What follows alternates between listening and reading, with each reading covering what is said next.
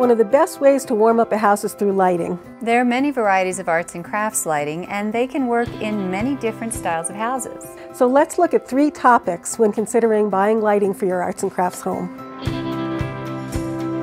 The first is the shades, and when you think of shades, you think stained glass, which usually comes in jewel tones like emerald, ruby, and sapphire.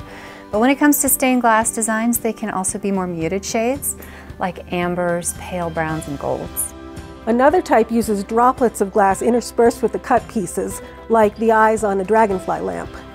A third type is mica shades, which cast an amber glow. And then there's luster glass, which is brushed with chemicals to create iridescence.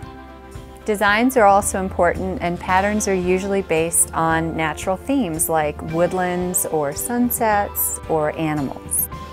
Now how about materials for the base of the lamp? Bases come in a similar variety of styles, but usually there are only a few materials. Popular choices include wood, copper, and brass, but we're not talking shiny brass like you would find on a Colonial Revival door knocker. Oh no, the patina has to be dark on the metal and suggest years of use.